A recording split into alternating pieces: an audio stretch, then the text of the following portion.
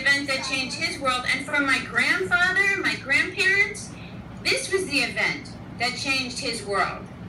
So these are events that happen in history that you don't even remember, that you don't know, but they're the events that make you who you are. Does that make sense to you? Yeah. About helping others? Sergio's stories about the firemen?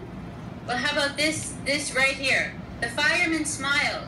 It's this guy's anniversary tomorrow, and he wants to surprise his wife. Take the day off, you know? So he's working my shift now, and My name is Allison, and my question is, what inspired you to write this book? Stay there. Well, I actually had just seen a movie about one of those. Do you remember when I showed you this slide?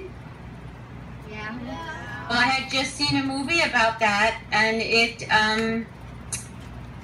inspired me to write about that change that happened to every generation. There's a big change that affects who you are and how you're going to grow up.